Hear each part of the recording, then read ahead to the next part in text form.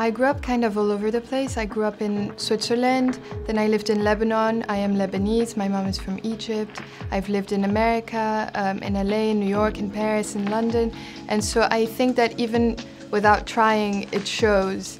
My first collection is medieval inspired, but a lot of people come to me and say that it looks Middle Eastern, arabesque. So I guess it just sort of transpired in my work, and I'm very, very happy about it. My jewelry is very much inspired by the past, and even women in the past, even sort of eras. So it's very much a generation-inspired jewelry. I really hope that it's the kind of pieces that can, you know, be kept throughout generations.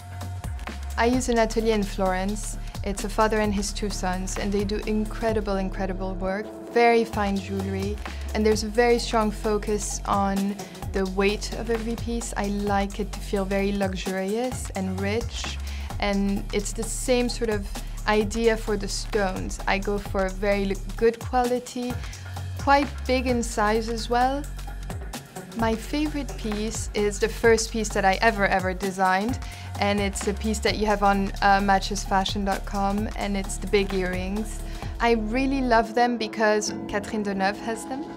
So it's like, I love her, I adore her. So I guess that's definitely my favorite piece.